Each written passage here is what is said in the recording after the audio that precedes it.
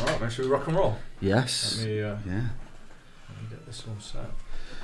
Thanks for coming down, man. No worries, my pleasure. No, we do a podcast. It's all, but I don't do any of this side of it. I just chat, and it's all about authenticity, and it's chef's talk. Who does your editing and production? The co-host. So I used to be a radio presenter, so they do all that stuff. We record it in the cookery school upstairs. There's so many things in my business, Paul, that I love doing, but it comes attached with a load of shit. Yeah. And podcasting is kind of one of them, like the technical stuff, and then it's editing. Then we're working on like an intro and outro to the podcast now. And fancy jingles. Uploading, the hosting, the everything, marketing it. It's a bit like you, I guess, trying to create awesome food, and then trying to like do the service at the same time, making sure the restaurant's clean. Exactly. All that kind of stuff. Exactly that. Paul, what I really want to I just want to jump into the deep end. How does a young lad from Coventry kind of end up owning this prestigious Michelin-starred restaurant? Through just will, really. Will, just wanting to achieve, and just being damn right stubborn. Like genuinely, like I think people think I'm more stubborn than I actually am. It was genuine will and pig-headedness of just being like dogged from an early age of really wanting to achieve something, and like it goes back to like there's loads of different reasons. I've done a lot of reflection on my life in the past few years, trying to find who I am, where I'm going, and trying to understand the reasons of who I am, if that makes sense. So yeah, I can sort of pinpoint from an early age of just this point where I was like, well, fuck everyone else, I'm going to do this on my own. I don't need anyone, I'll do it.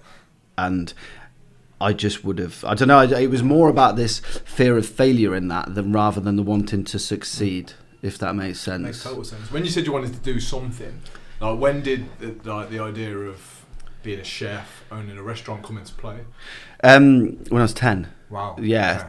So I grew up in pubs in Coventry. So I've always been in hospitality, and I've always enjoyed the feel of hospitality, that sort of family feel, and then people coming in and you sort of getting closer and get to know your customers, and then them go in and just being in that environment. And then there's loads of things wrapped up in it. So there's that. There was you must know the Earlston Cottage in Coventry. Yeah, so I lived above there when it was a live music venue, and had the Swains playing and stuff. That's some good nights in there. Yeah, I mean I did, and I was only 10. It's crazy. Yeah, I used to spend a lot of time in there in my youth. But yeah. So has that changed for you now? Like, do you still? I was going to ask you this later, but we might as well jump into it. Do you appreciate the experience that you offer people more, or is it more about the creation of food? More towards the experience now. I'm more of a restaurateur than just a chef. It's the whole package. A lot of chefs go through their career, and a lot just want to be chefs. A lot of them don't even want to be head chefs. They just want to cook, or it's just a job. But for me, it was all about creating the best food. And until I became a restaurateur, and you appreciate the whole package that you need to offer your customers. Sure. Yeah, I think I always had an understanding of that from growing up in the service industry. Yeah. Yeah, but I always wanted to be back of house. But it's mad that now I'm older, I enjoy not being a waiter or a restaurant manager, but I enjoy the engagement with customers. Like, I was always scared of that when I was younger, because I was quite shy until I sort of come out of myself. Yeah. I just love like cooking in the chef's table, engaging with the guests, and having an open kitchen, and just having that sort of connection between our customers as well. Do you feel lucky that you because a lot of the guys that I work with will talk about lack of purpose, like I don't know what I want to do with my life. Do you feel lucky that at such a young age you were kind of directed and maybe nudged towards doing what you do? Or do you feel almost like it may have put you on a path that you hold on, I didn't necessarily choose this, like I've been directed here? How do you view it now? Yes and no, really. I think, I don't know, I always had this approach of like I said, from 10 I wanted to be a chef, right? And then from when I was about sort of around 10ish, I wanted to own my own restaurant. When I was 13, I had my first cookbook. My mum bought me Gary Rhodes' cookbook, and it was like, I want a cookbook. Yeah. And then when I was about 16, that was when I first heard of Michelin, so I want a Michelin star. So there was 3 like goals that aren't necessarily easily achieved, but I really wanted them, and I was just dogged in the approach to get them, and a lot of pitfalls and successes along the way. And I always thought I had this purpose, but it was quite a false sense of purpose that I sort of hid behind, I think. and then opened Salt in 2017. So I opened the restaurant. The next year I got the star, and the next year I got the book. So those 3 goals I've been working 20 odd years towards all happened within a year.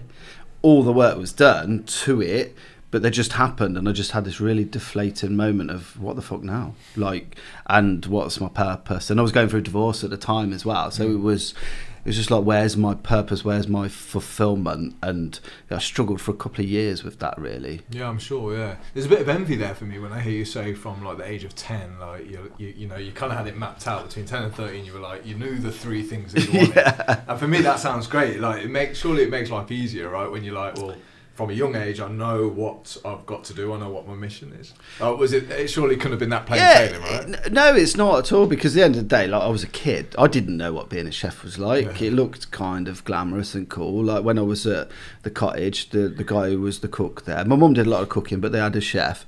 He was the drummer in the band. He got the ladies. He had a big quiff, and I was like, "Yeah, this looks pretty cool." Yeah. As well as the cooking and the fire in the kitchen and all that.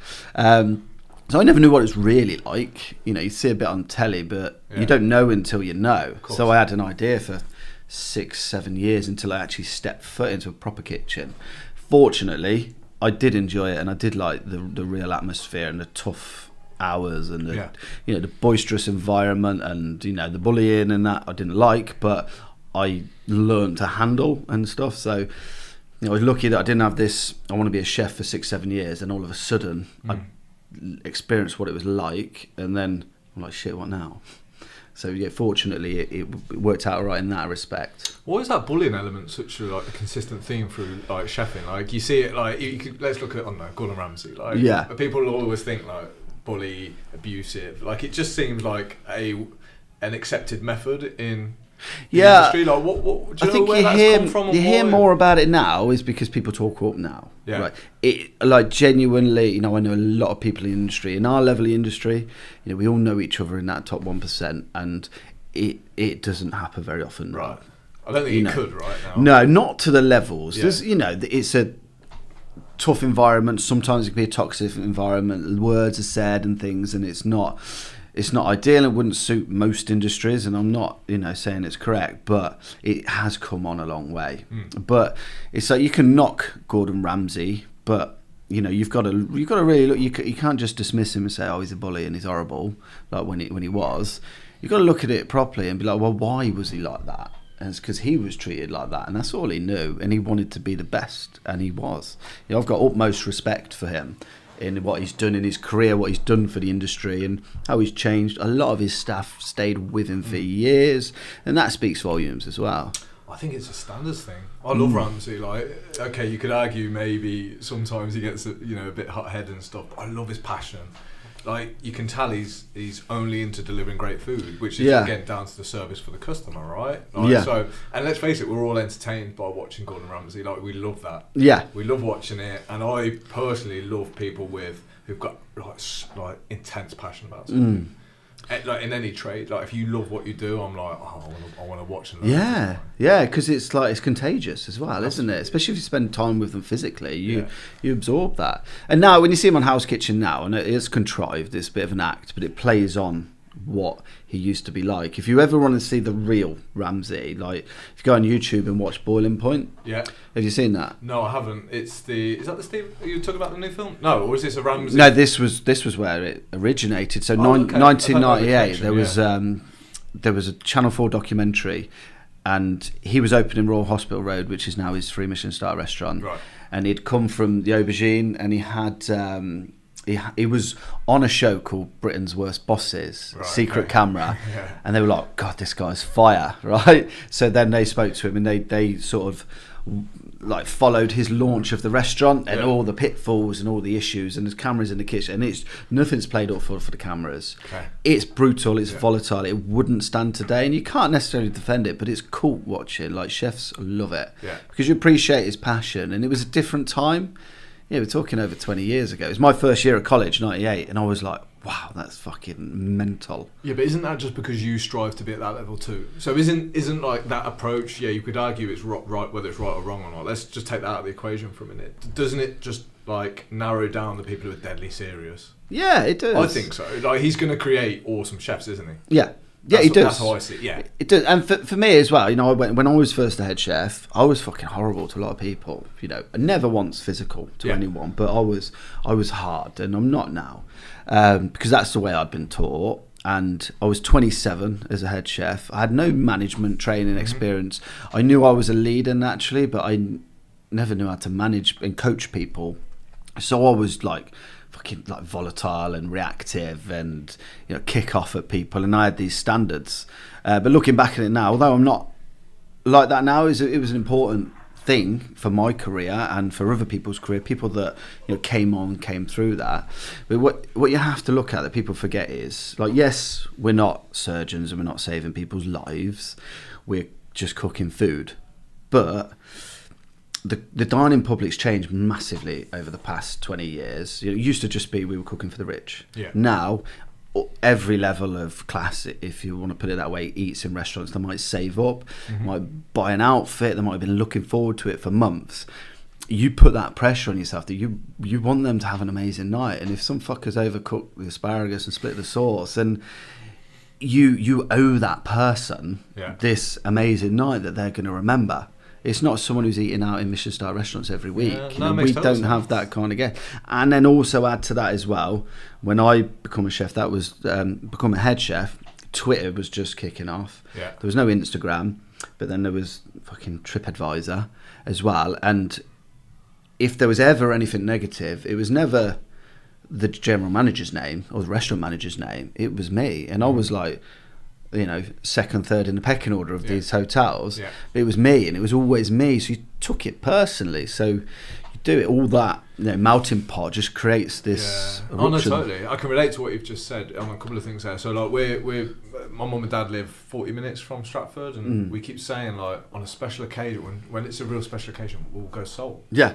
And when we do go, it will be a big deal, because we've never had a Michelin-star restaurant meal as a family. It's just not what we've done. You know, we grew up in Carb. We would, you know, it just weren't normal to do that kind of thing. You know what I mean? Yeah, for me. So you're right. It will be something that we've spoke about for years. So you kind of, I think your expectations then go up. Yeah. So there's more pressure on everyone in the restaurant to make sure you have a great night. And I think you're going to be a bit more fussy than what you normally would be. You're going to pick out things that you might not pick out at a normal restaurant.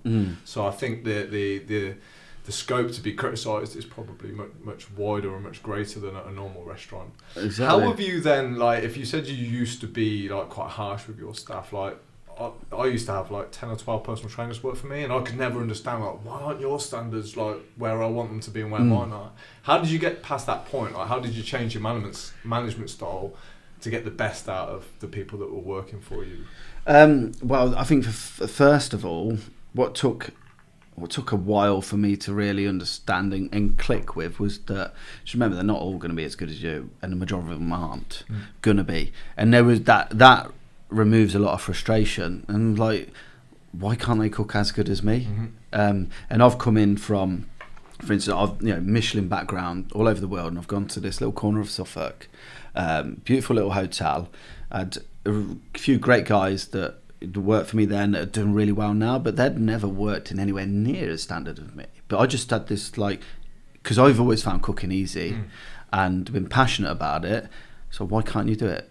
Why can't you? That's easy. And it was that frustration. Once you get past that, and then you learn how to grow a team and evolve them in the best way and promote their strengths. I don't focus too much on their weaknesses anymore. You want to improve them, but sometimes there's no point. And the same for me as well. Like, I got to a point where it was like, well, my weaknesses, certain ones of them, I can't really focus. I'm going to focus on my strengths. I might, you know, my sous chef might be better at something than me. Accept that. Let them do the things that I'm not good at. You're promoting their strengths, and we together become a stronger team. What are your strengths now, like, and how have they changed? So, for example, is your main task now to keep creating great food, or is it to make sure the chefs underneath you are producing the quality of food that you would want your guests to eat? Yeah, now my role's changed a lot over the years. I don't cook as much anymore. I've got a head chef, Laura. She's been with me since day one of Salt. So my job now is more tactical over the business. I'll still cook in the chef's table, and I'll cook service sometimes. But one of the best things you can do when you get to that kind of level is leave them alone sometimes, and you'll know that, is just get out of their way, because people don't grow if you're in their way. You're just stopping them. You're a barrier. You know, once you trust them and you put them in certain positions, if you don't let them grow, they'll probably end up leaving to grow elsewhere, or two, they're just going to get stagnant in where they are. So letting them thrive and giving them the freedom and the creativity to put their own mark on Salt as well. You know, because it's not all about me. It's never been all about me. It's, you know, Salt is a great restaurant, and the food and service has to come within the confines of what we set with our brand. But within that, there's loads of freedom. And, you know, I want my guys that are there now to put their mark on it, put their food on, change service elements within those boundaries to make it their own. Yeah. How old are you now? 39. I'm 40 in August. Yeah. 40 in August. Yeah. So yeah, I'm 30. I'll be 38 in October, and I'm starting to change the way I think as well. The first thing, it took me ages to realise that not everyone's the same. Like, no one's got the same values. Yeah, it took me too long to realise that. I'm still working it out. Like, I was working with a young lad this morning on some creativity, and he's about 21, I think 22. And he was coming up with all these ideas. I didn't have a fucking clue what he was on about. But you know what? I just said, go and do it. Go and do your thing. Put your spin on it. Because my instant thought is, well, no, I don't want that. I don't want this. I want it done like this. I thought, no. Like, sometimes you might not know best. Yeah, you're right. And it's quite refreshing to think like that. It's a bit of relief. It is. I think when you're trying to be a control freak around everything. But however, I'd argue, like, do guys like yourself get to the top because they've been like that? This is where the paradox lies. It's like, do you have to be obsessive and like that to get the standards? And then, like, is this a process that everyone goes through? Probably in some respects, and it's definitely a paradox. But for me, I think there's a really fine line between being in control and being a control freak. Yeah. You know, people have called me control freaks, and I'll react to it because I think I'm in control. So where's the line? It's hard. It's very blurred. It's very blurred. Control freak is where you're micromanaging. And I was probably crossing that line a bit in the first few years of Salt. I think that's how you find out where it is. You cross it, you flirt with it, and then after years of playing on that line and crossing it, and you start to realise where it is a little bit better, right? Yeah, you're right. You don't know until you've been there. I think so, yeah. Yeah, and we were in a place in the early days of Salt that we were so exposed, that the business was so reliant on me. And I did have to cross that line, I suppose, quite a lot, just to keep the business going and keep the standard right.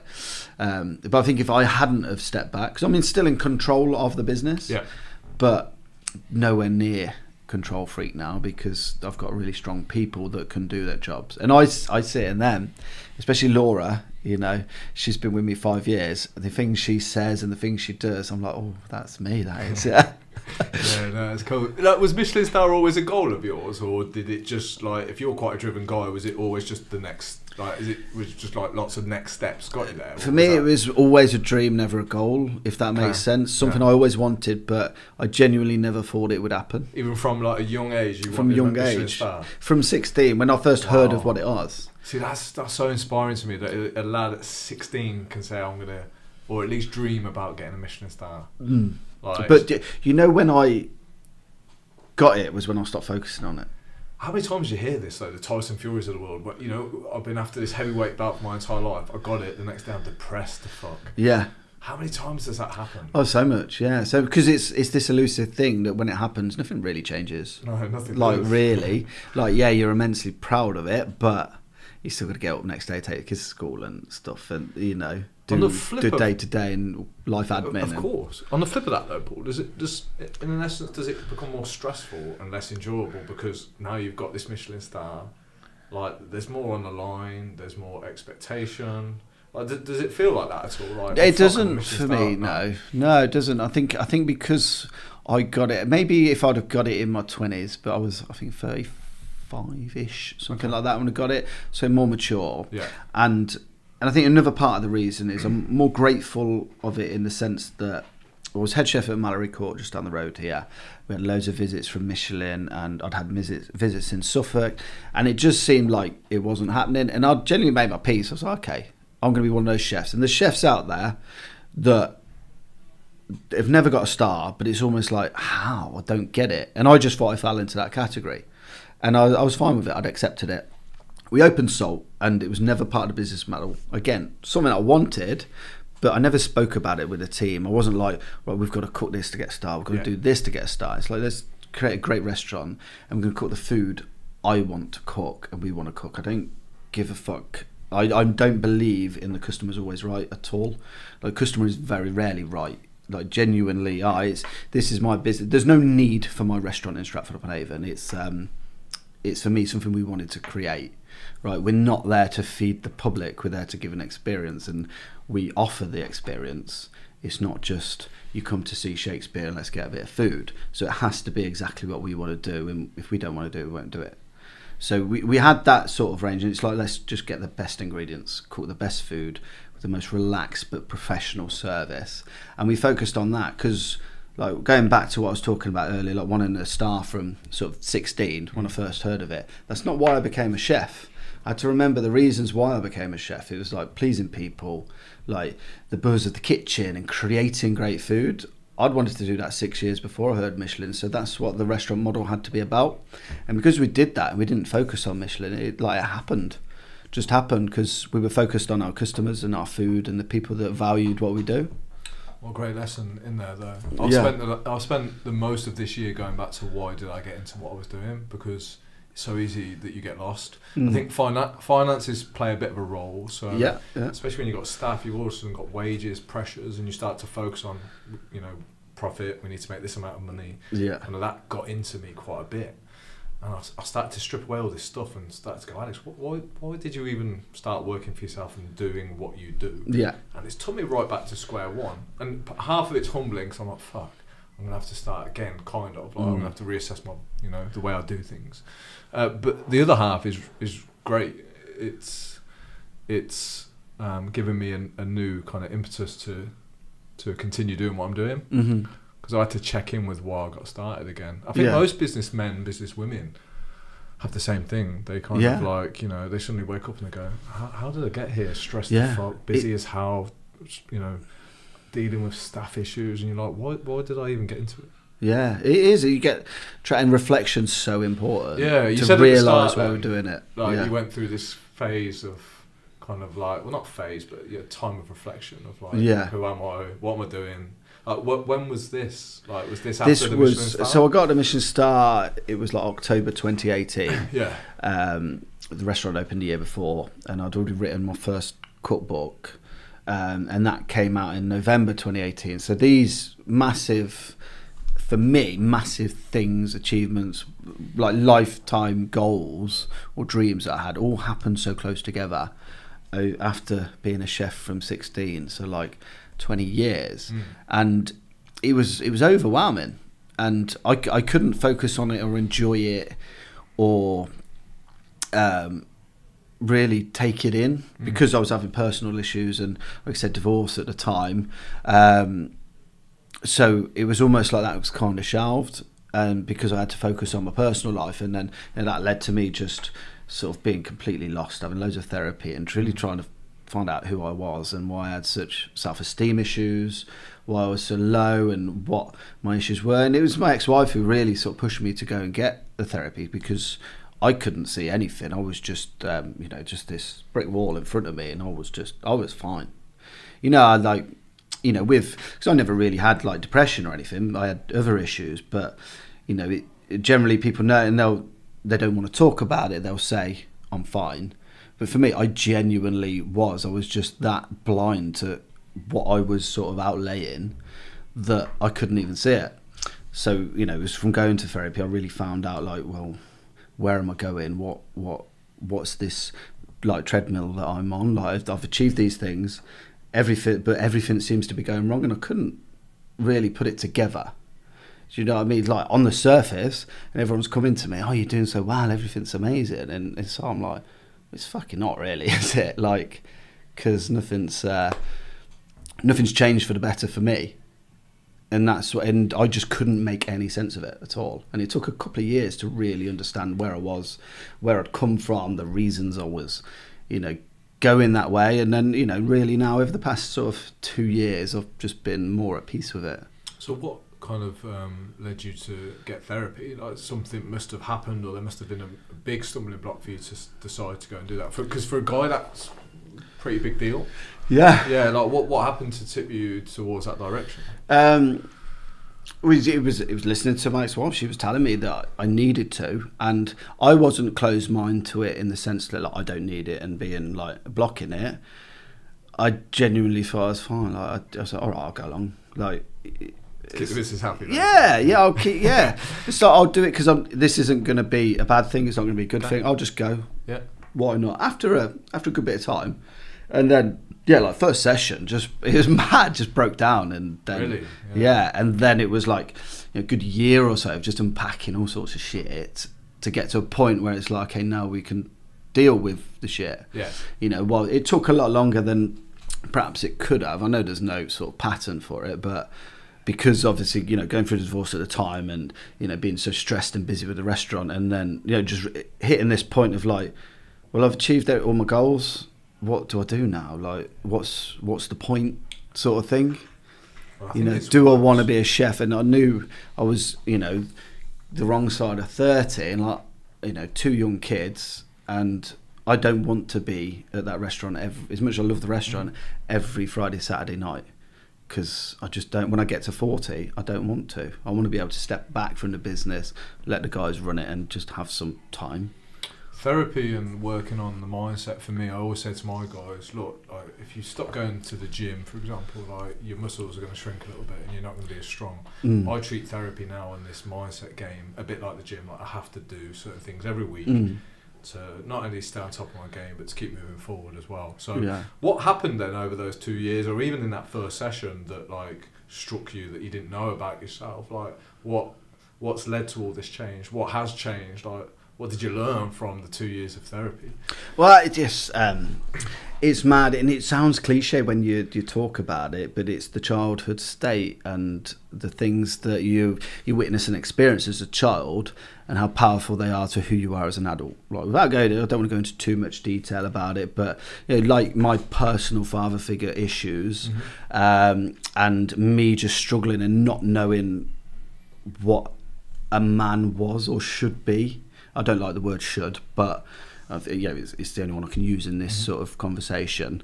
And just being totally lost. And it was like we can always pinpoint this age point from when I was 15, and that was when I shut down my emotions, so much so that nobody could ever tell if I was ever happy, sad, or anything. But it wasn't like I was just hiding a depression or something. It was. I didn't even know myself how I was feeling. I was that like numb that I couldn't express to anyone how I felt about anything, really. It to the point that, if somebody would buy me a nice Christmas present, I'd feel guilt, and I'd just like wife at the time, she'd buy me a nice gift or something, and she'd always say, you just seem so ungrateful when you get a present. It's like, no, I am, but it was like this guilt of like, I don't deserve it, and that was like my self-esteem being so low that I don't deserve these nice things. And that's where the issues were all wrapped up in, and like, it's such a better place now from dealing with it. And I'd say to anyone, even if you genuinely are okay, get therapy, because it's the best thing anyone can do. Back you up on that one. I think that's a good suggestion. I think one of the challenges is one, knowing how you feel. So like you just said, like I think we've become so conditioned we don't even know how we feel. So if you said to me today, Alex, how do you really feel? I'll be like, I'm alright, I don't know. You just don't know. And then 2, I think it's articulating how you feel as well. I think that's difficult, because feelings are a hard thing to describe. Like they're a hard thing to make sense in your head, especially for men of our generation, because you're not encouraged. And you're just not. And I've got a son who's 5, and like it's amazing. He's so in touch with emotions, which is brilliant. Like he's more in touch with his than I am now, and just the way he can articulate it, I think, is fantastic. I think partly because like me and like the mum, we've got a great relationship still. We get on and we co-parent really well. But like coming out of the issues we've had, it's been like, okay, let's try and encourage them to be able to express themselves, both my daughter and my son. And I don't want that whole stigma of boys not being allowed to just talk about it, but girls can. So what kind of impact did it have on your relationship then, when you were that closed off? Like is that one of the reasons why the relationship didn't work out? Like, yeah, big reason. Yeah, big reason. I know my part to play in it. It was I never wronged her, never did anything wrong, but it was, I know the parts I did where I'd, subconsciously, I suppose, removed from the relationship because I was so just closed up. And my way of sort of dealing with stuff then, which again was totally subconscious, was like throw myself into work and be busy, and you tell yourself I'm doing this for the family. A big part of it I was, but a big part of it I was hiding, or and you end up sacrificing yourself, and I lost even more of myself. So I worked so much, I'd have 2 days off, which is 2 nights off in my industry. So I'd have, or 3 we had when we opened Salt, so I'd have Sunday night off and then Monday, Tuesday. And then rather than try and reconnect and rebuild the relationship, I would be, right, I've got to do stuff around the house. I've got to be the man of the house. I've got to be doing chores and jobs and admin. So I'm further removing myself from the relationship, I suppose. And, also then, I'd never had any time for myself at all. And that was an active decision because I wanted to, I had this guilt of like, okay, I've worked 4 or 5 nights this week. I'm not going to go and see my mates because you'll be at home on your own again. And then all of a sudden I'm not doing anything for myself.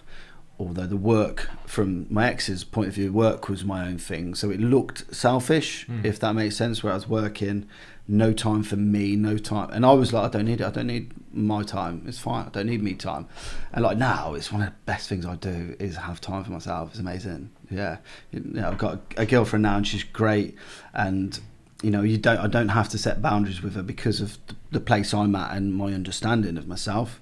I just have this time to myself and I don't feel guilt like I have to be with her. I'll have a night to myself or a day to myself, or go out and go and eat or go and see friends, and it's just a much more positive place. I'll go out on my bike, I'll exercise, I'll sit in the house and chill and drink whiskey and listen to music.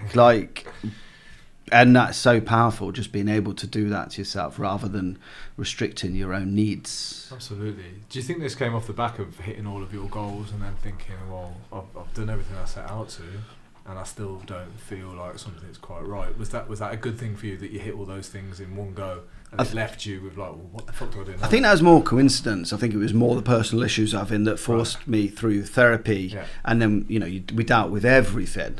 I think it would have been a much more long-winded process had it just been about those goals, because you could kind of handle it all together. Like, I'd go into your therapy sessions just be like, I don't know what the fucking point is. Like, why am I doing this? Like, and I wasn't getting any fulfillment.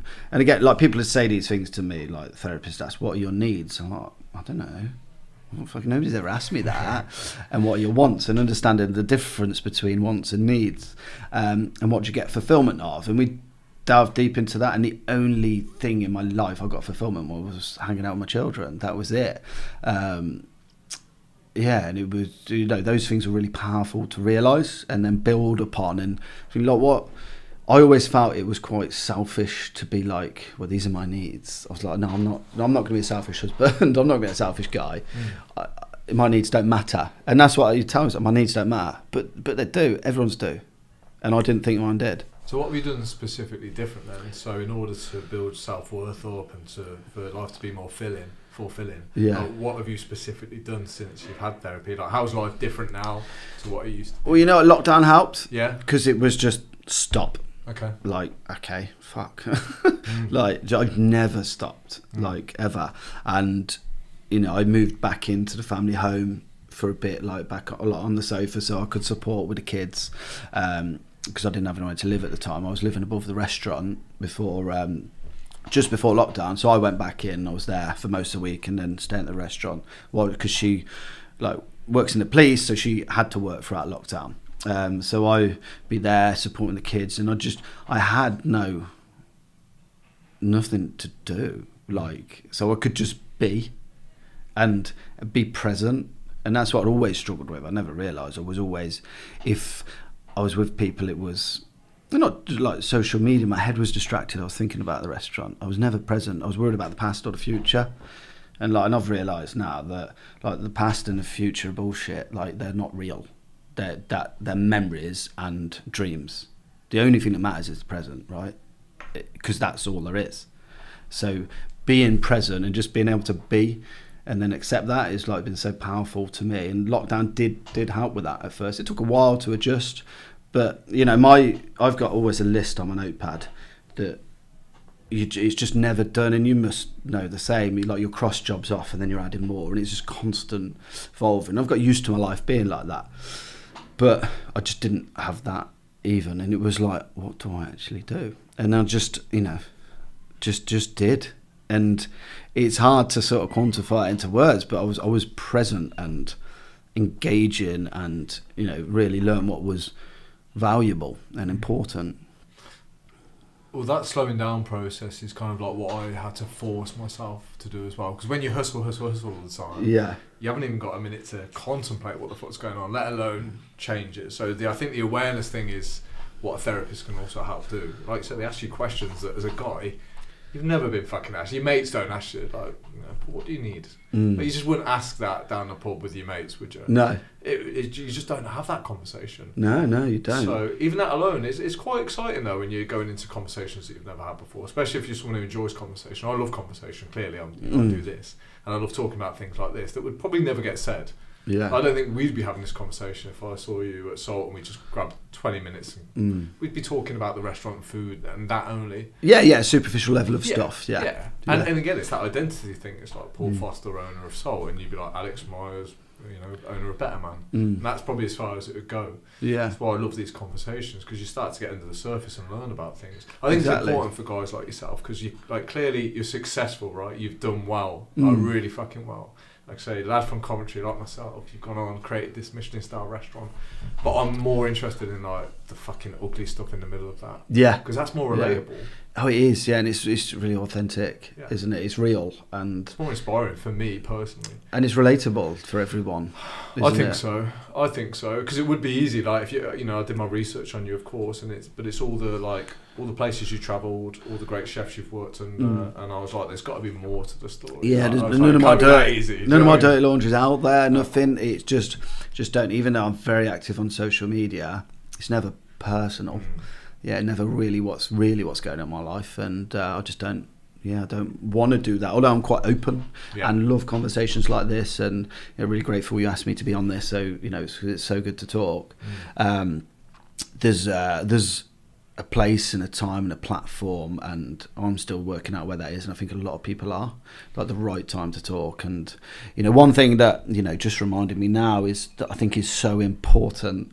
I always promised myself I'd do more of, and I don't do enough of, is going to friends and just asking them, just how are you, like that sort of thing. And I it's something I need to do more of, because that was asked of me. And the whole thing, and one thing that really I've always struggled with, and it gets my back up a bit, is when with depression in men and mental illness, when people say, oh, well, you need to talk to someone, and that's such a dismissive statement, because they can't. Some of them don't know they've got issue. Some of them physically cannot fucking bring themselves to do it, and some of them can't articulate it, and they go down the wrong path. And yes, they need to talk, but it's dismissive to say you should have talked to someone. You need to go and talk to someone. It's like, they probably want to deep down, but they can't. The most powerful thing anyone could do is you approaching them. A really good friend of mine, so Simon, who is the co-host of our podcast, I think he just picked up, and we hadn't been mates for years and years, so he sort of knew me on a different level, like through the restaurant, and then getting to know me. And I think he just picked up on me changing, and I couldn't. He'd probably be able to say more what it was, and he just messaged me. He's like, "You're not all right. Hey, let's go for a pint and we'll talk about it." And we just went for a pint, and I just broke down, and it took stuff like that, people reaching out to me, for me to be able to vocalise and articulate. Do you think that was the way he framed that message, though? So if he'd have said, "Paul, are you all right?" you'd have just replied, "Yeah, I'm fine, mate," or "Yeah, I'm going for a bit of a shit time, but I'll be fine." The fact that he said, "Paul, you're not all right, let's go for a pint," it's quite a different message, isn't it? It really is, yeah. And he's very good at talking and understanding people as well. So it's something he's really skillful at. And probably the fact that we probably didn't talk huge amounts at the time, so it was kind of out of the blue, and it makes it feel more authentic. Like if you have a mate who you know is struggling, if you phone them every day, you're right, it would become a bit numb. I think perhaps because he's slightly outside of my friendship group, and he come in, he'd noticed something, and it just took me off guard, like, oh fuck, he's noticed I'm not. And then, yeah, and I was already having therapy at the time, and she was encouraging me to speak to people, but I still couldn't. Only her, really. I was really disappointed with the whole mental health drive of like just speak to anyone.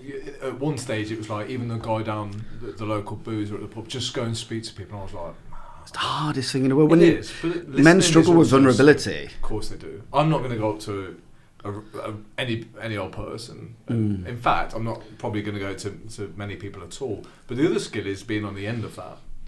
So I think who you speak to is just as important. I reached out to someone recently and it was the wrong person to reach out to. Because listening to someone's deep internal problems is not comfortable. So if I came to you without any word of warning and just spilled everything onto you, that's a challenge for you to deal with as well. Yeah, it's not just me, you know. And it might have took me months and months to come and say this shit to you, and then you're just like, what the fuck do I do with this? It's a two-way thing. That's why I think it's a skill of like who can I speak to. This is why I think therapy might be the way for most. Yeah. But are men going to do therapy? Let's face it. Like, how many men would put their hands up and go, I'll go therapy? Yeah. It's going to be such a fucking small percentage. Like it's voluntary, yeah, it's going to be. It's going to be. And as well, you can't just go and talk to anyone because through no fault of their own, not many people are good listeners. I definitely wasn't a good listener because another trait of a man is to be a fixer, right? So if my ex-wife was having issues, come and talk to me, and you're trying to solve it. You want to solve the problems, which it comes from a good place, and you're wanting to solve that for them. But it took me a long time to realise that they don't need you to solve the problems; they just need you to be present in here. Or another thing that I do is while they're talking, you're thinking of the solve, and you're thinking of the next question, and while you're thinking of that, you're not actually listening, are you?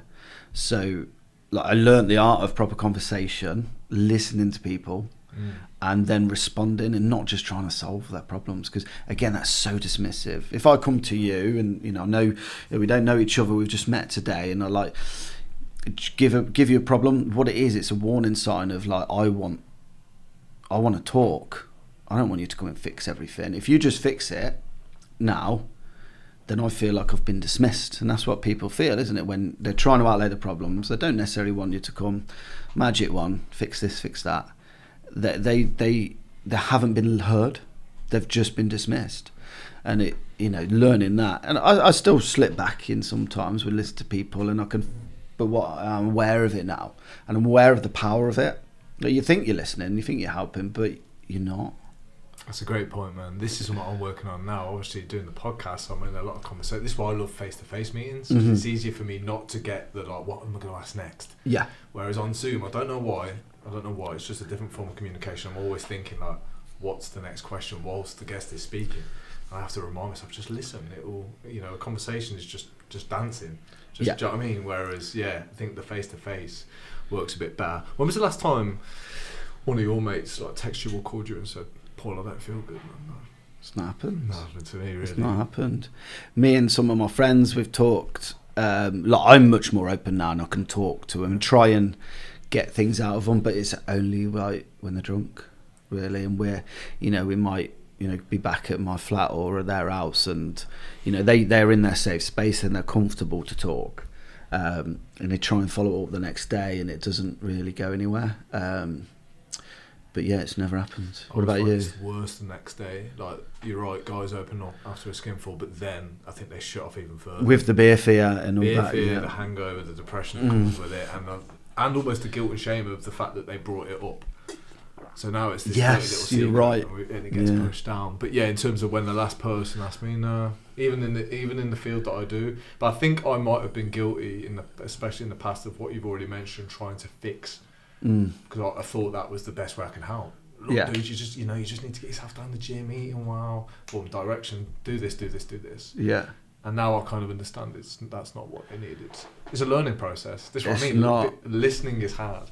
Yeah. Listening is hard, and to step back, like we spoke about at the very start, we don't always know what's best for that person either. Yeah. Just being there and listening is a great skill, and it's one of the best gifts you can give someone, I think. Yeah, and some of the skills I've acquired, and it's not a formula, and it's not something that do this, it works every time, but to help me be a better listener, I'll do a few things. So, like for one, I listen to what they're actually saying, and then two, if it's something bad, if it's something that they're struggling with, you ask them a question. How did that make you feel? Don't answer them. Don't solve it. Don't fix it. Don't do anything. Just, and how did that make you feel? Or repeat the last part of it with a question. So whatever it may be, or God, that must have been really shit. But repeating the last part of what they've said with it. Again, they're feeling listened to. They're feeling engaged. Sometimes I might automatically start feeling better, and then they're going to share more because they're actually listening to me. They've heard what I've said, and they're present in this conversation. At what point though is too much spilled onto you? So if you had like 3 or 4 friends coming to you saying, "Paul, my life's fucking terrible. I feel depressed." Like, at what point does that start to kill you and eat away at you? Oh wow, I don't know. How long's a piece of string, really? It's totally relative, isn't it, to you, your situation, your friends. And I think I'm a long way off that point, being fed up for it, because it'd be great if a friend did, and not that you want them to be struggling, but you want them to be able to come and talk to you, right? So it'd be difficult to say what is too much and what would be too much of a bearing on you. But I think, like, even with therapy, that's kind of what, like, that's the guilt I have. Even going into therapy, I'm like, this person has to listen to people, and in my head, this is what I'm saying: piss and moan all fucking day. The last thing I want to do. There, yeah. Do you know what I mean? So I'm like, I just feel guilty, even though I'm paying this person, it's their career and their job, to listen to my problems. I still feel guilty and putting my problems on this therapist. And that comes from a deep-rooted place of, the what we've been told therapy is through our years growing up. It was for mental people or for ill people. It was always frowned upon, wasn't it? So I'm just assuming. I'm not telling you. You had to be mad to go to therapy. Yeah, that was the score back in my childhood. Yeah, if you went to therapy, you were fucking mad. Yeah, it was like, oh, guess who's in therapy? Like, talk of the town, wouldn't it? And I certainly felt like that. The first probably, I'm trying to think how long I did it for. It's probably close to 2 years, to be honest. Like filtered it out after a while, and had it less regular. But I was definitely in that way. I didn't tell anyone for the first 6 months, and then I managed to open up to, I think it was some of my staff first. Like, so Laura is my head chef now. I explained to her the issues that are happening, because my ex-wife, she's still a business partner, and so still involved. So it's important that they understood what was going on with us. And I just like told her, I think I'd had a few beers and just told her, I was in therapy, and just the reaction was just really nice.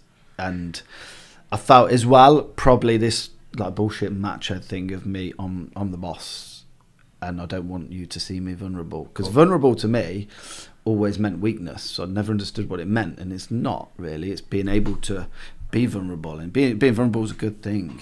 Sometimes it's a powerful thing, and it brings people closer to you if you can show vulnerability. Well, it's certainly the bravest thing. Yeah. So this is what I've just got my head around. Like, it takes a really strong, courageous man to allow himself to be vulnerable. It does. It's fucking hard. And it really, is. I mean, really hard, especially in a relationship. Yeah. If you put your heart on the line and give someone your heart, pretty much what you're saying is, here I am. Yeah. And if you want to be really vulnerable, you have to show them, like, not the good sides as well. Yeah. So my biggest issue is I don't want anyone to see me in the power of not being strong, in a position of not being strong. Yeah. That's what I built my business on. It's my identity. I was people used to call me Mr. Discipline, because I'd be up at 4:30 gym, and but the thing was, like, any girlfriend that I've had in the past has been attracted to that quality. I love your ambition. I love your drive. I love your determination. So I'm scared to let any of that go. Do you know what I mean? I'm like, right, I've got to keep that up. And then it becomes tiring, because I've got to be that Mr. Discipline guy all the time, Yeah. Lying on the sofa with ice cream, I feel fucking guilty. I can't watch this. Do you know what I mean? It was just like a little bit of an act. So I was like, I'm not always like that at all. Yeah. And do you still struggle with showing that vulnerability? Oh, massively. Yeah. I mean, it's better. Me too. Yeah. What I've noticed is I've spent years doing this self-development game, and I've improved so many areas of my life, so many. But the real ugly stuff is still there. Yeah. Do you know what I mean? But what I've done now, Paul, which has really helped me, I've stopped trying to fight it as hard, and I'm trying to use it to my advantage. So we talked earlier about the why of your business. Yeah. Now, I'm a bit of a realist. I've always grown up like loving depressing films, dark music, I'm just drawn to that. Like, it's what I love. Like, you know, I'll sit there listening, like you said, with a beer to Johnny Cash Hurt, right? And I fucking love it. So I know there's darkness in the world. Like, my friends lost their daughter to leukemia. My mate had a brain tumour. I know there's ugly things happening. Like, you only have to look around. So I thought, well, rather than deny that, what I'll do is I'll take that and I'll take all the dark shit in me and I'll understand it and I'll accept it. And I'll make it my job to make someone's life just a tiny bit better. Even if it's just for a minute or an hour or a day. So I'll do charity work, I'll do events, I'll do podcast talks, I'll do seminars and talks. Because it might make someone's day who's going through a real shit time. Just for that moment, it might make their life better. And I thought, that's my fucking why. That's it. That's why I do it. Because I know the world can be tough and people struggle. So if I can make their life a tiny bit better, then that's my only fucking job, and it makes my life better. That's good. And good. There's nothing wrong with feeling good from doing that. You know, sometimes in society we're guilted for, you know, doing good things because it makes you feel good. Obviously, there's a limit and a line to it, but there's nothing wrong with feeling good for doing charitable causes or helping somebody. There's nothing wrong with feeling good from that because it's a good thing. It is a good thing. There's a guy who you probably know who I'm talking about. He up the high street by Greggs and McDonald's. His name's Marcus. He always sits there, and you know he's kind of got nowhere else to go. And I know the guy. Yeah, you know, one of my favourite parts of my day is when I buy him a Greggs cup of tea. Yeah, I don't know why, and it took me about a year to work out why do you get such pleasure from buying this guy, because you're not solving his fucking problem. You're not helping him. You're not getting him off the street and into a job. You're not doing any of that. But just for 10 seconds, like, I'd buy him a Belgian bun and a cup of tea, and for a second he'd smile. Just a second. And as soon as I left, though, you know, he's no fucking better off, really, once he's at his Belgian bun. So, like, in the bigger picture, it's not really helped him. But just for a second, man. It's exactly. Such a good just feeling. nothing out of your day. No, it must be the same guy, but I sometimes driving into a restaurant a bit earlier, I'd stop and get a coffee, and rather than pay money to the council and pay a thing, because they're savage, the inspectors in Stratford, aren't they? They love the game, don't they? I'm not fucking paying, I'm going to be here 5 minutes. But it'd only cost me about 20p for a 6-minute thing, but I'd rather give him a couple of quid and just be like, you just watch my car, mate, and then while going and get a coffee, always ask him, but he'd never want anything. And it cost me more, but he I don't know, there was just this little perk in him that he had just for a minute, a little bit of purpose. And he'd come in, I'd wait for my coffee at Starbucks, and he'd be like, down the road, mate, and so he'd give me a little heads up. Oh, legend. You know. It makes me laugh. He has a Belgian bun, coffee with 4 sugars, and occasionally he asks me to get him a green Monster. Part of me is the PT wants to go, you know, there's a lot of sugar. And shut the fuck up, like, this is his highlight of his day. But like, there's clues in our actions, isn't there? If you're doing something and it lights you up, like, you need to pay attention to that. I always say this to the guys that I coach. I like, the answers are there, fellas. It's like when you're doing things that aren't the right thing, like, it will bring your energy down. When you're doing things that really inspire you, your energy will go up. So I think if we're aware, we can pick out from our day, like, oh, doing this podcast, look at my energy. It's through the roof. You must fucking love that. And there's things like, I was doing some social media posts earlier. Oh, come on, Alex, just do one more post. And, do you know what I mean? There's evidence there for what we truly love and what we don't. And I think for me anyway, the why goes back to keep trying to make as much of your life doing those things that make you feel inspired. And you're right, you've got to listen to your body. Your body is physically telling you in your stomach that felt good. And you're getting, I don't know about hormones, endorphins or whatever it is, you're getting a buzz from it. You listen to your body and do the things that feel right, and feel right for a reason. But you won't get that unless you slow down. Like, that's what the COVID thing did for me as well. My gyms had to shut. So I was like, okay, like you, it was like, stop. And then, even in the morning now, I don't put any digital media in my ears for like an hour and a half. So, no, because I have music on all the frigging time. No music, nothing. And suddenly I can actually hear what's going on. It's weird, mate. It's like, for the first time in a long time, I can listen to some of my thoughts and feelings.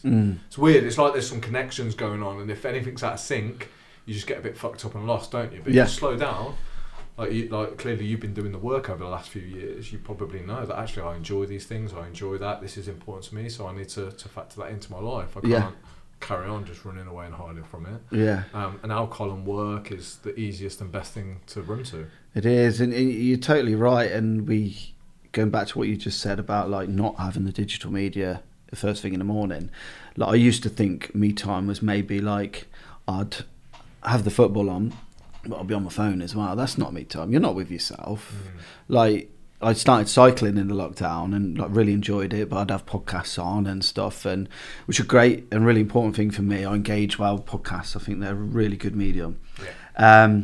But then there was another time it was last year actually, I did a 60-mile ride, the longest I'd done. And I hadn't charged my headphones, and I was like, oh, fuck, what am I going to do? And it was great, to be honest with you. I was out like 8 hours, and just with me, without music, without a podcast, just out on the roads all around, like from Coventry to the Cotswolds, all around the Cotswolds and that. And it was just me, and I was on my own, like no one else talking in my ear. And it really, that's how to truly be on your own. And you know, you've got to be comfortable in life, you've got to be happy with yourself, you've got to love yourself. It's not about narcissism, it's about genuinely loving who you are, accepting who you are, which I just didn't for a long time. Do you think that's a good indication of how happy you are with yourself then? You know, if you're always needing something, some form of distraction, some form of input, do you think that's a good sign? Because I know that I struggle with that, just sit still for 10 minutes, Alex. What do you mean?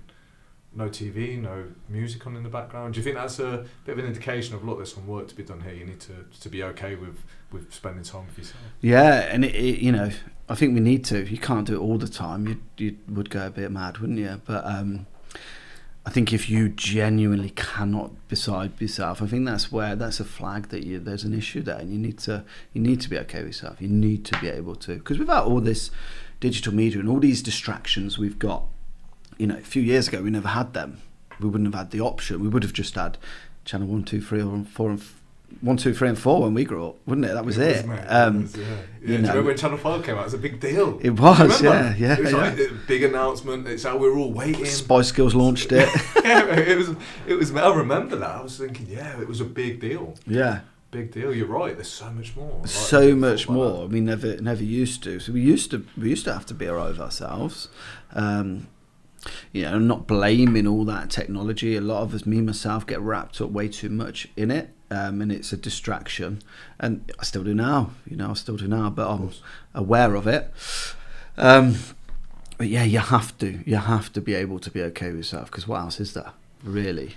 I say you wake up with yourself, you eat with yourself, you go on holiday with yourself. I just got back from Iceland. I was in Iceland for 6 weeks, and the first week that I was there was so depressing, because I was like, I've travelled all this way here, I've come like for 6 weeks. I made a pact that I'd have no TV when I was there, and I just suddenly realised I'm still with myself. Yeah, I know that's a weird thing to say. yeah. But I thought, and again, like this subconsciously, I thought once I got there, everything would be all right. Yeah, I bet you did. Yeah, and I got there and I thought, Alex, you're still with you. Were you looking for an escape? I think it was a bit, but it was that quiet time that you said. Yeah. So for me, sometimes it's quite painful removing old parts of yourself and giving things up, because you know they're part, or you feel like they're part of you. Do you know what I mean? So when it comes time to change is really hard. Like it's really hard, because for something new to grow, something's got to die. So you can't be the old Paul and the new Paul at the same fucking time. Like, take your pick, which one do you want to be? So the Paul that you are now, like the old Paul's had to have, you know, he's had to have gone somewhere, right? Yeah. And that's hard to remove the old Paul. It is. To say, still, no, you ain't doing still jump in now and again. Yeah, exactly, of course. And they still flash up, right? Yeah. But that's why change is so difficult, yeah. It is, yeah. You know, we protect our old ways because it's comfortable, it's known, and it's who we think we are, and it's these values that might have been installed into us. So to go all for that is real painful, and yeah, most people, unfortunately, they won't see it through. It's too hard. It is hard. Really and hard. I think the thing you've got to realise, whether you're at the start of the journey, you're not doing it, you're in the journey, there's no end to the journey, is what you realise. No, and I think there's that's a mistake people make. They think it's like a destination. Yeah, there's no, I'll go therapy, right, okay, we'll do a 6-month plan, everything will be hunky-dory. Like, you will, you hopefully will come out with better tools. Of course. And a better understanding of yourself. Yeah. But you have to keep doing it. And from that, I think one of the most powerful things I've learned, and I struggle to articulate, is just acceptance. I think acceptance is, like, as corny as it sounds, it's the key to life, key to happiness. Because happiness is a spectrum. And for me, it's about, I accept sometimes that I just don't want to go out some days, and just, I accept that. I don't fight it. I shouldn't feel like this. I should want to go to my restaurant. I should want to go out and social. Like, some days, and it's not me falling into a pit of depression or anything. It's sometimes I just don't want to do fucking, like, normal shit. I just want to have 5-6 hours on my own. And accepting that is a key. And then accepting that sometimes you're going to be happy, sometimes you're not. Happiness isn't this ultimate goal that you achieve this and that happy rest of your life. It's up and down and dealing with it and accepting with the fact I'm going to feel shit some days. We all will. Like, that doesn't always mean there's something deeply wrong. It just means if I can accept that, I'm not going to fight it, and I'm going to come back sooner. So even, like, some things I'd learnt to practice with myself is, like, because I would always, from things I'd experienced in my younger years, it was like just burying this. Anything that was negative, bury it. I don't want it. I don't need it. It's negative. It was all there. But what I do now is it's a really hard thing to do. Is when something, shit happens, or you're feeling shit, you think about it. Like, even if I'm on my own, like, I might be in the flat, I think about it. I might just be thinking it over. I might sit and cry on my own. I might sort of get to some sort of resolution with it. But what happens every time, I guarantee I'll feel better about it, because I've actually started breaking it down and getting used to feeling like that. And it's not about wallowing in self-pity, or it's not about just feeling sad. It's about listening to what your body's saying, listen to what your head is saying, listen to what's actually happening. Not dealing with it and trying to solve it, but if you don't shun it away, you're going to feel a bit better about it, because you've not just, thrown it under the swept it under the carpet. So, like, it might be like I did it more. I don't do it so much now. Did it more like the second lockdown, like that last winter one. So it's like I had two really polar opposite sides of the week. So I'd have my kids generally like Sunday, Monday, Tuesday, Wednesday, or Monday to Wednesday, and we couldn't go out. We couldn't do anything, as you know, and everyone was in the same boat. And it was great. I had a really intense time with the kids, and it was great. It was a small flat. We couldn't go to the park or anything because it was winter. It was homeschooling, so it was intense, and just trying to keep them happy. And then on a Wednesday afternoon, I'd drop them back to their mum, and I'd get back to the flat, and it was like one extreme to the other. And I'd feel this like twinge, and rather than just be like, "Oh, I'm fine, I'll go," and then go to my girlfriend's or something, or watch telly, I'd be like, "No, listen to that. Sit down, listen. Don't put anything on, and just listen to yourself." It sounds simple, but it's not. It's not simple. Just listen to yourself. Just sit with it. I think you've touched on something that's so important there about that acceptance thing. Yeah, I think that's because we fight so hard, don't we? To, like you said, we should feel like this. That should word again, right? Yeah, absolutely. Yeah. And it's like a constant conflict. And it's someone said this to me years ago, like that. Depression is often when you argue with reality, and it's and I understand it now. I can see how that's so damaging when you try and argue reality, and when if you can get to that point of.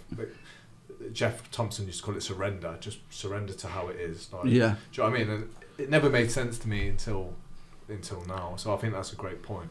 What does success look like for you now? It's a lot different to what it used to be.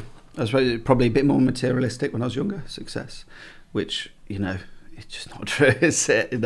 Yes, it's nice to have nice things, but they're just little spikes of excitement that don't last. For me, it's like I'm not into all. Generally not into quotes and things like that. Some people post them, and I think they can be a bit diluted if you go a bit mad with inspirational quotes. For me, it has to really mean something, and actually it's something that I would never normally do, but this reaches me so much that I've done it. So we just had a refurb at the restaurant, and we had this mirror put on the wall, and there's a quote on it, and I would never have thought I've had a quote in a restaurant, but it's from one of my favourite all-time chefs. and all it says is success is measured by the memories we create. And like that's enough for me. Might not mean anything to anyone else, but for me it does. It just sums up, I think, some ways where my path's been of like success on a materialistic level of Michelin-starred restaurant cookbooks, things I am still proud of. Yeah. And a success in a career sense. But they're not really, my kids don't give a shit that I've got a Michelin star. They don't know what it is. They don't care. Like, and you know, the first book they've got the picture in. They're happy because they've got a picture in it. And the next one, the second book, they moan the picture's not in it. So they don't care that they want me to be there with them, present and engaged. So success is measured by the memories we create. That is just that success to me. I think it can mean slightly different things to other people, but yeah, like that. Yeah, that reached me. That. What's the most disappointing materialistic item you've ever bought, and straight away you're like, fucking hell, like that's such a disappointment for me. To me, it was my big truck, my big Sandavara truck, and I drove out the showroom knowing I was so fucking depressed. Oh really? Yeah, oh so wow! I dropped like 25 grand on this truck, big money. And I bought the fucking thing as well. Drove out, I was like, I knew when I was handing the money over, I was like, this is not going to make your life any better. You know that, don't you? And the other voice was going, come on, fuck it, you deserve this truck. You work hard. Do you know what I mean? But all the memories that I could have created with that's what disappointed me in myself. Yeah. Like all those memories that I could have created with that 25, adventure, travel. So yeah, what would you say? Oh, it's really hard. Yeah, not really sure. There's definitely been some along the way. I've not chucked out that much for something. It's probably been more little technology things like getting a new phone and trying to be excited for this new iPhone. It's exactly the fucking same as the rest. But, you know, for a techno geek, there might be some little things, but I don't know that stuff. But you build yourself up for these things and it's exactly the same because the phone looks the same. Or I'm trying to think of some other examples, but it's definitely on that small level materialistic sort of things, or things I've bought for the flat that I think I'm going to love, like pieces of furniture. Yeah. And it doesn't. It's not fulfillment. Fulfillment is something that's real and you get from engaging with people and experiences, right? Not goods. Yeah, you know? Totally. Where does your ambition kind of come from now? So if you're at this place where you know what's important to you and success has changed, like how do you now stay driven and motivated, especially inside of the business world? For me, I have to approach it in a different way. I want the business to still be successful financially, and I want it to grow. And like I know it's not going to grow unless I step away a little bit more, which it's been a really hard transition. And you know, my team are fine. You know, they're cooking lunch now, and I'm not there. They don't need me there. The detachment is my issue because it's personal to me. So the success of the business now, my ambition comes from wanting to make it into a place that can run and operate without any real need from me apart from dipping in and out. So that's my ambition now. It's not about slaving over a stove. I don't get excited by service anymore. I used to. I find it boring now. I love cooking at home and just cooking nice things, and I'll always love that process of cooking, but not from a sort of career level. Like now there's chefs my age and older that still buzz off service and going in and getting set up and doing a service. It bores me. I want to. My ambition is to just grow the business, make it successful in the sense that something where I can have a good life for me and the children. You know, get a better house. I don't want a big flash mansion, but something that's something that they're going to be happy, where we can create memories. And this is where my ambition is now. How can I make my career better to impact my family life better? There was a quote that I read on the podcast that you'd done a while ago, and I might butcher this quote, so forgive me, but you said something, and I wonder if your attitude is still the same. To be brilliant at something or to be the best, you have to be obsessed. Yeah. Okay. What podcast was that? Oh mate, I'm sorry. I should have grabbed the source. Or it was an interview online. An interview. Okay. Online, so I'll check that out. And it was you and another guy. I think it might have been the guy you were talking about. Do you still stand by that? I think in some respects, yeah. Because you do. You have to be. I think that was quite a recent one actually on our podcast. It might have been, yeah. It was a standout headline, so I'm sorry I should have got the source, but it was just something like, yeah, to be the best, basically, you've got to be obsessed. You've got to go that extra mile. And you do, and I'm not obsessed with being the best anymore. Okay. And I think that's where I've changed, but I still believe in that. Yeah. I wouldn't have got the restaurant to where it is without the team. Yeah. Obviously, they've done massive amounts for it, but without me being obsessed and driving it to where it wants to be. And it's like, if you're a footballer, like, look at, our era of growing up, like with David Beckham. Yeah. Like, he was the best crosser of the ball in the world, best, like, dead ball, specialist. He wasn't just good at that. Yes, he had some natural ability, and he didn't just plod in and do, 30 hours a week. He wanted to be the best, so he stayed later and he worked harder than everyone else, practiced free kicks after training. So he wanted to be the best. So if you do, it's not all about natural ability. You can have some natural ability, but you have to work hard if you want to be the best in that way. Yeah. So yeah, I do totally endorse that still, but it's not where I'm at. Yeah. Well, I think you've done it, haven't you? And I think, I believe anyway, to get, like, in your 20s and 30s is the best time to go all in on that, because I think you learn so many lessons. You've got the energy, you've probably got the time. Most people in their young 20s don't have kids and stuff. Less risk in that sense. It's less risk. It's a good time to become obsessed with something. Yeah. So I think that's a constant battle, isn't it, with especially driven entrepreneurs. It's like, well, how much time do I do want to be the best, but if I'm going to give the best of my business, like, ultimately I have to sacrifice time with the kids, the family. And I think that balancing act, it's like, does it even exist? Like, can you balance things, or do you make a decision in life, you go, my business is my number one? And I don't think there's anything wrong with that. I think guys get guilty when they do that. But if we're talking about values and what you really love, some people love creating things, creating businesses, and it makes them happy. Therefore, they can go home and they can be a good person because they're content and they're peaceful. I always like to think of it as parent. I mean, I'm not a parent, so you can tell me otherwise here, but I always think that, like, quality is better than quantity when it comes to relationships. Oh God, yeah. So even if you don't see your kids 7 days a week and you only see them twice, like, you can give them 2 fucking great days, right? And that's more important than the guy who's with them 7 days a week, who's on his phone watching TV. Yeah, no, you're right with that. Yeah. Totally agree with that. And I didn't quite appreciate that when I was having issues with moving out of the family home and seeing the kids less. Now I do a really good amount of time with them. So yeah, you're totally right. Like, what I'd say with that is, like, obviously I agree with that statement massively about wanting to be the best. The only thing, I wouldn't change anything about my sort of career at all, because I'm in a good place and where I am now, so I don't believe, like, in regrets in that respect. But the one thing I would do is just ask, not my younger self, but anyone out there, if anyone's listening to this, if they're in their 20s, 30s and they're, whatever their field, they want to be the best, just ask yourself why you want to be the best, because that's going to help you realise if you genuinely do, is it competition, is it bravado, is it genuine, do you genuinely want to achieve in that? Because I think it's really important. I couldn't have answered that in my 20s or 30s. I just wanted to be the best I could be, the best chef I could be. Didn't want to be the best chef in the world. It's just kind of knew that's very impractical and subjective to some level as well. But I think it's an important thing to ask yourself, like, why do I want to do this? Before maybe you get down the road, not necessarily having failures. It's not about the failure. Sometimes, like me, you achieve the things you want and you're a bit flat. It's not what I expected. Like, ask yourself why.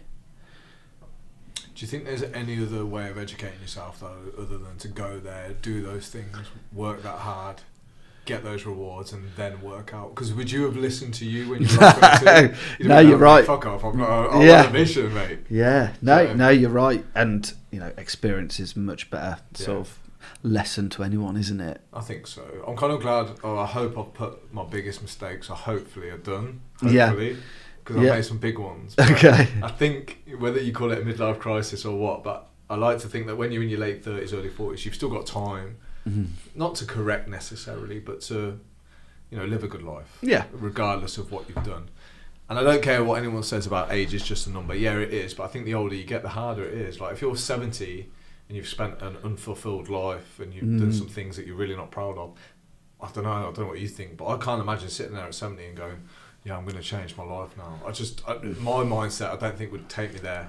No. So I think it's a good time to review the younger you are, if you can ask these big questions and get around people maybe that are a bit wiser than you. I love speaking to coaches and mentors. Yeah. So, you know, I was so excited to speak to you today because I was like, I'm going to learn something. Yeah. I'm going to learn something. And I have from, you know, that the stories of the therapy for 2 years and how you spent so much time reflecting. If someone's listening to this then, like, and we'll kind of like try and give out a little bit of practical stuff here if anyone wants to kind of absorb this information, and they're there and they have those similar feelings, you know, that unfulfillment, not knowing who I am. Aside from therapy, like, what would you say are the most important things somebody does to either start the journey or start to understand more about themselves and who they are? Yeah, I'd say you've got to keep it simple. You've got to, again, it's simple on the surface, right? But it's not simple in practice. So the biggest key is listen to yourself. We've all been in situations where, whether it's a job or something, where I'm trying to think of an example, but I'm going to explain it the best way I can. You say you're in a job and you know deep down it's not quite right for you, it's not the best for you, but there's other things that's stopping you from doing what you want to do and leave, whatever it might be, whether it's guilt, whether it's the should word or something, or whether it's family or something holding you back for whatever reason it is. You've got, the best advice I could offer is listen to yourself, take some time out and just ask yourself why you're doing the things you're doing. Like, what is the pursuit? It's not always about the end goal, because again, that's like, it goes back to what I was saying in the future, like earlier on, in the future isn't real because it hasn't happened yet. We can all dream and we can all have goals, and I think they're important, but we can get so carried away with that and forget the present. So listen to you now. You'll be a different you in 10 years. You're a different you to you were 10 years ago. Sorry, losing my voice today. Listen to you now, because that's all that matters. It doesn't, you've hopefully learned from who you were before. You don't know who you're going to be in the future. Listen to who you are now, and that will shape you, who you are. Listen to what you're genuinely feeling, the reasons why you're doing what you're doing, and you're going to make better life decisions. Not always right. No, none of us are going to. Rather than, all of us guilty of it. You've acting on the hop, making decisions because we don't have that risk or people relying on us or no one beholden to us. You really listen to yourself and what you're actually feeling and why you're putting yourself in positions, why you're making those decisions, why you're taking that job, why you're taking that path. It doesn't have to be that in depth, but do the things that are going to be good for you.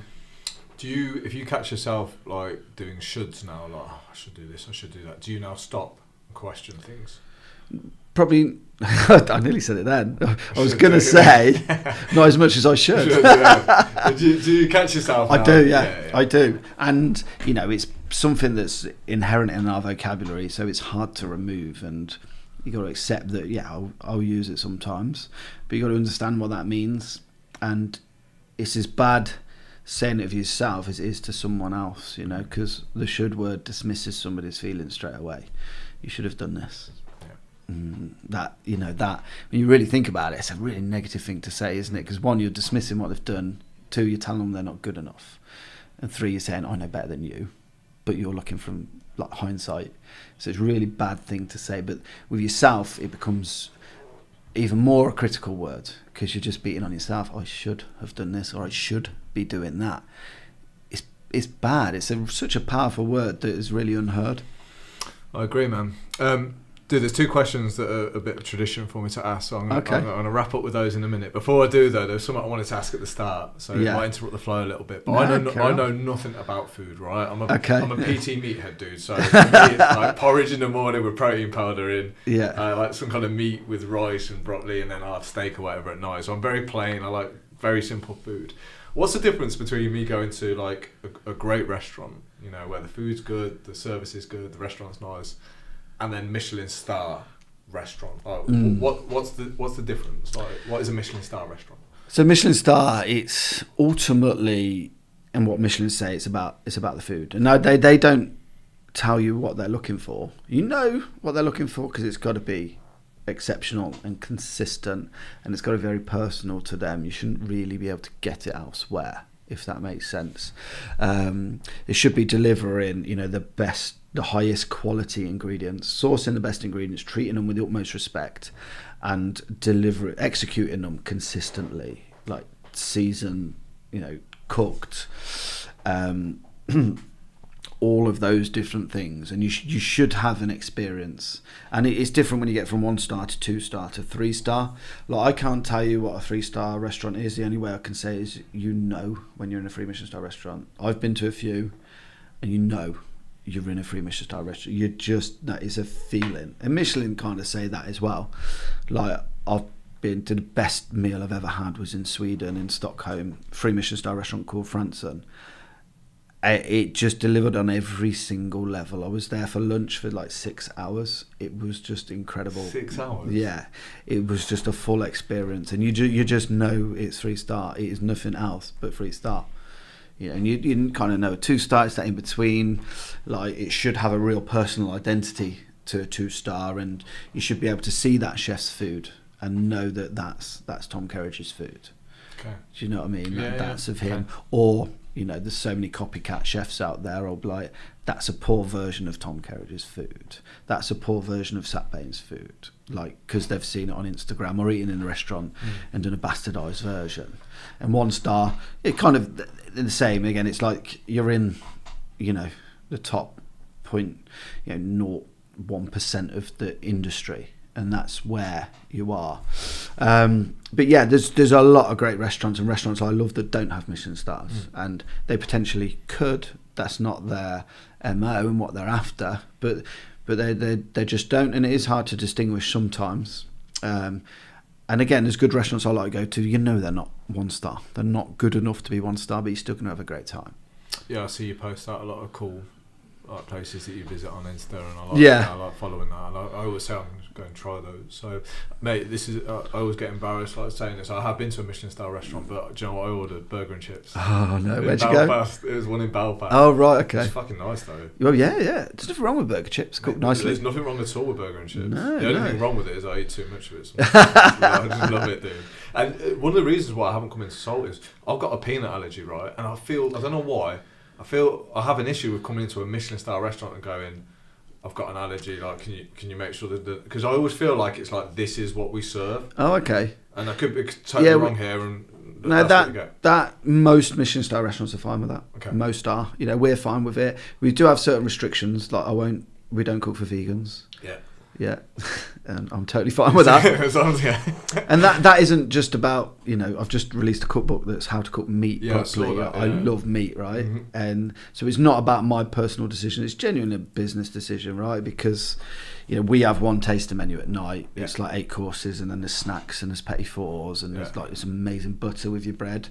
If it's a Thursday, right, and we have a vegan book for the Friday, got to do everything different, so that adds another 3 hours work to my team. Yeah, I get it. For 1 or 2 vegans every few months, like, and then I know they're not all the same, but we're never going to get hardcore vegans come to my restaurant, right? We're meat heavy and fish heavy, so we get these part timers, and you see it a lot. We spend all this time cooking food for them, and then you see them eat some of their partner's cheese because we've got this open kitchen, and it's mortifying and it makes you very cynical as well. Yeah. You know, rightly or wrongly, you do become cynical of it. So it's like a business decision. We don't need to cook for vegans. We're an 11-table restaurant. We're open 4 days a week. We're niche. We're not trying to please everybody. And I'm genuinely fine if people don't like the food. We're good. I know we're good. I'm fine if you don't like it. It's just not for you. We don't cook for anyone dairy intolerant, because that's pretty much the same as doing vegan. We use so much butter and cream, etc. And then the rest of it, it's, you know, we're quite flexible, really. Cool, man. Yeah. I'm going to have to come down and try it. Yeah, I've got no idea what to expect. Again, it's just like I say, my upbringing, we just never went near Michelin-star neither did I, until I worked in one. Yeah, so I'm interested to know. I've never tasted proper food. I've never had like what you would call proper like Michelin-star quality food ever. Oh, okay. Never. I'm not a fancy eater, dude. Like, I'm steak, potatoes and veg. Yeah. Proper old school. So I'd love to part of by trying to open up and experience life a bit more. As Michelin restaurants are, you know, we're a great one for somebody like yourself that's never been to one, because we're so relaxed. There's no dress code, and I hate that kind of thing. Okay. You know, so somebody might come in, you know, shirt, jeans, trainers, and somebody might be really dressed up on a table next to them, and it doesn't look out of place because it's not a grand dining room. It's a lovely dining room, really relaxed. It's loud. It's got a really good atmosphere. My staff treat people like people. They're not robots that just deliver a job. So we are much more approachable for that reason. That I don't want a certain set of people coming. I don't just want the rich to come in. It's for everyone. Cool. Well, if you're cooking one night and then one of the service people come in and say there's a guy who's asked for a fucking burger, and I know that guy is. So a couple of traditional questions. What's next for Paul Foster? Loads. Let's hear it, man. I mean, I know we talked about like stopping earlier, which was really important. And yeah, I am really busy now, but I manage myself and can stop myself now, which is important. So Salt's just gone through a big refurb, new kitchen, so that's, you know, in a good place now. I'm writing another book, my third cookbook, which I'm starting soon. So the range is a series of 6 books. Okay. So the first one was how to cook meat properly. The next one's how to cook pasta properly. So it's going to be pasta, rice, gnocchi, grains, all those sort of things. So a really content-heavy book, and so I'm going to go through the series. So writing that, I need to start it as soon as possible. I've not started it yet. Okay. And then a restaurant in London soon as well. Oh, really? Yeah. Oh, and that's then exciting. The podcast as well. So I've got all these titles at the moment that it's just like restaurateur, chef, author, podcaster. Yeah, so it's a bit... What do you like talking about now? Like, do you love talking about food, or do you love talking about food, like what we've done today, for example? Like, will you keep it a food topic theme? I mean, I value this much more, okay. This kind of thing, and that's the way our podcast has gone. So we wanted, similar to you, we wanted it to be about authentic conversation. Yeah. Our sort of escort or platform is chefs, if you like, because I can relate to them and our experiences. So we got really well-known chefs, small restaurant chefs, hotel chefs, some off telly. The premise was like, we want to get these chefs that you'll see on television, and you see this persona, you see this food, you think you know them, and people abuse them online like anyone that's famous. But we don't really want to talk about that. We want to talk about your career and the nuts and bolts of it, and the things you've been through, and the real life experiences. So it's emotive sometimes, it's funny, we have a really good laugh, and it's just genuine conversation. We called it the Nightcap because, like, from me growing up in a pub, I loved the stay back. You know, when I was 10 years old, I'd sneak down and try and, listen to all the conversation that I shouldn't have been listening to, because I love the whole lock-in, stay back thing. Yeah. So we've created that. We don't do it on Zoom because we want this engagement like me and you have got today. And so we give them dinner at the restaurant, they have a couple of drinks, relax, they come up to the cookery school above the restaurant, and we just chat and have a drink, and it's great. Like that, like doing that, it kind of coincided with my therapy and stuff, and it's just been, it's really helped me realise the importance of conversation and just relating it to that. I don't get really deep on there, not as deep as I've got with you today, but we allow people the space too. Like you have today with me, you've allowed me the space, and made me feel safe, comfortable, that you can be vulnerable, and we kind of allow that. The podcast, whilst we tell funny stories, and I always tell different ones, we want them to be able to talk and chat and be themselves, and we give them the space. It's not about us, really. No, I think that's good. I mean, I was even messaging you, I was like, Michelin-starred restaurant owners, you're really going to want to come and talk to me, and then you meet you and you're just so down to earth, normal guy, and it's just so refreshing. It's been a pleasure, like, and I was so excited. Part of the excitement for me is not knowing what you're going to say. So like, some podcasts are a bit scripted. Like, I do a bit of homework, but I'm just genuinely excited to be like sitting opposite and like picking brains and hearing stories, and I just find it fascinating. No, I really like your style. Like I know you've got some notes written down, but you've not gone right. Question 1, question 2, really question 3. It's because that becomes a journo interview, and again, like relating back to our podcast, and like, we didn't want it to be like that. I've done loads of interviews for the catering press where it's like, what was your inspiration? It's the same. And it's hard to get deep. But no, I like your style that you've just, you've rolled and let the conversation flow, and I think it's a really good thing for people to listen to. Have you always stayed this authentic? Because it hasn't been hard work. I haven't felt like I've had to break like any barriers down. Like, have you always been like this? Because you know, you go on your Instagram, you've got a large following. There's pictures of you with some pretty well famous chefs, and you're like, oh shit, like this guy's the real deal. Like, but like, have you had to move past any of that, or have you always been this relaxed and open? No, I haven't. Again, it's a result of everything we spoke about today, that I've just, the floodgates kind of open, and I'm fine just talking about it. I don't worry about what people are going to think or say anymore. I used to. I've always been honest, but I think if I think back now to any interviews I'd done pre all this sort of issues and stuff, I would have been like honest, but there was to a level that I wasn't even aware of. This subconscious level that I never passed, and I was honest about my career and experiences, but I never spoke about me, like Paul. I never spoke about me. It was Paul the chef. That was it, really. I didn't really see the... It's bizarre how I feel more comfortable speaking on a podcast about stuff than I do like on a one-to-one private convo. It's fucking insane. I'm like, how does that work? People are listening to this. Isn't it mad? It's crazy. I'm not talking like nobody's going to listen. Yeah. People will listen. Yeah. And yet you're saying things that you just wouldn't normally talk about. Even with your mates down the pub, you just wouldn't talk about it. It's crazy. I haven't worked out why. I don't know. And it's mad, just reflecting on what you've said then. Like, we're in this place now, there's loads of people here, they obviously can't hear us.